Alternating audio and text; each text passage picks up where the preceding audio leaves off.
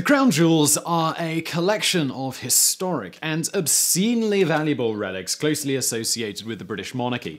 For centuries, these golden, jewel-encrusted trinkets have been kept under the watchful eye of the burly guards in the Tower of London. And to doubly deter thieves, historically the punishment for attempting to steal them was death, something Thomas Blood thumbed his nose at when he waltzed right into the Tower of London and tried to steal them in 1671. A charismatic and likeable man who reportedly had oodles of Irish charm and a razor-sharp wit, Blood was able to get close to the most cherished symbols of the British monarchy by the oldest conman trick in the book, simply befriending an individual who had full access to them, the 77-year-old keeper of the jewels, Talbot Edwards. Blood visited the Tower of London disguised as a humble clergyman and buttered Edwards up with compliments before instructing an attractive female companion, who was an actress posing as his wife, to feign a crippling stomachache. Edwards, being the gentlemanly sort and having his apartment just above the place where the crown jewels were kept, immediately called for his wife to tend to Blood's companion, which allowed the self-styled dashing rogue to begin working his magic on the rest of Edwards' clan, showering them with small gifts in a faux display of gratitude for tending to his wife. Upon successfully ingratiating himself into the Edwards family's good graces, Blood casually mentioned that he had a wealthy nephew who was looking to marry, knowing full well that Edwards had been looking for a sufficiently well-off suitor for his daughter. Edwards, understandably, jumped at the chance to meet this mysterious nephew and arranged for a meeting. A meeting that Blood just so happened to come to with not only his nephew, who was actually his son, but also three other companions: Robert Perrot, Richard Halliwell, and William Smith. As for these, when the group arrived at the Tower of London on the morning of May the 9th, 1671, Smith was selected to wait outside the gates with the horses while the others proceeded to the Edwards abode. While the group waited for Edwards' wife to prepare food, Blood casually asked if Edwards would take them to see the famed crown jewels. It should be noted here that part of Edwards' job was in fact to show people who paid a fee the jewels, so this was nothing terribly out of the ordinary. Thus, happy to oblige his new clergyman friend, the elderly keeper of the jewels said yes and led the men downstairs to a room where the crown jewels were stored.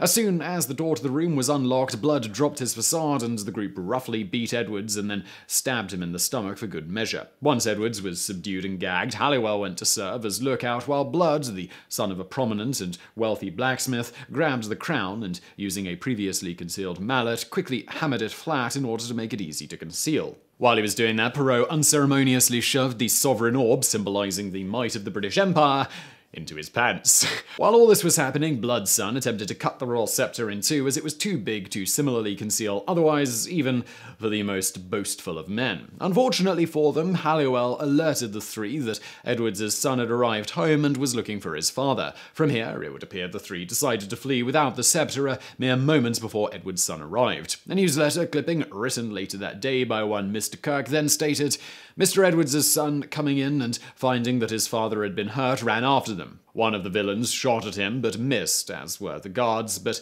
they kept up with him and captured two near the Iron Gate, Old Blood, who was disguised as a priest called Elof, and one called Perrot. Afterwards, Blood's son was captured when he fell from his horse near Gravel Lane. He was named Hunt, and he was the person who had kidnapped the Duke of Ormond. They were brought to Whitehall and taken into custody. The other two escaped."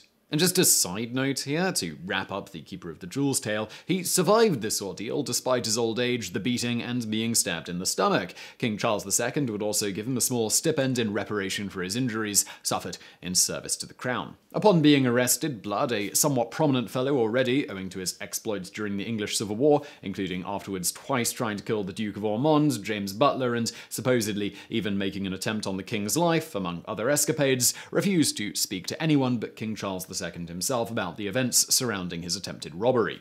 Amazingly, the king actually agreed to meet with Blood, who we should probably mention already had a bounty of £1,000 on his head owing to his previous exploits unconnected to this particular robbery.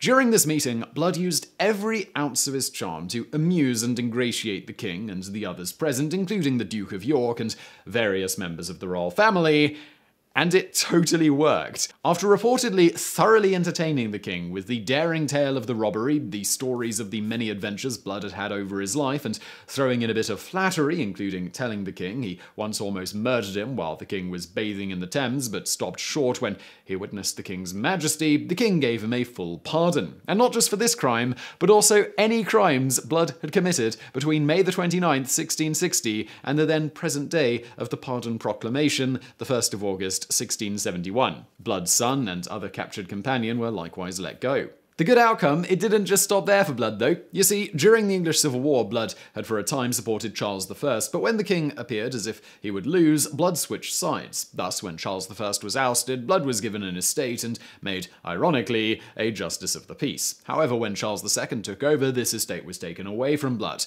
So, what does this have to do with his present circumstances? Well, not satisfied with just pardoning Blood, King Charles II decided that in reparation for Blood's previously taken lands, the king would give him an estate that provided an annual income of about £500. While it's difficult to accurately translate this to modern pounds, very loosely speaking today, this would be about £1 million worth of labour, or around £70,000, about $95,000, by value of the goods that one could buy. There are various hypotheses as to why the king rewarded the rogue in this manner. One such speculation is that the whole affair had been arranged by the Duke of Buckingham, and that he may have pulled some strings to get Blood and his companions off the hook when they failed. Buckingham would ultimately be something of a patron of Blood.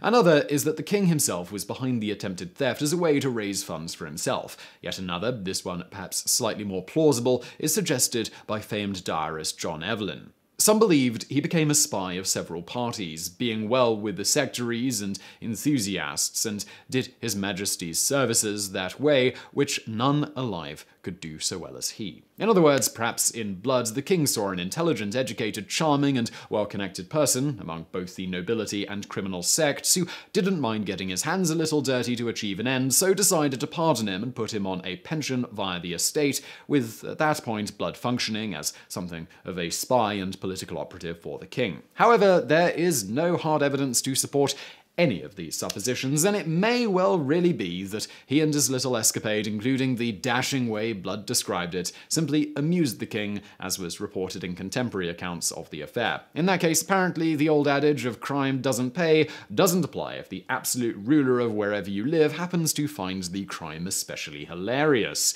Getting stabbed in the stomach. Hilarious.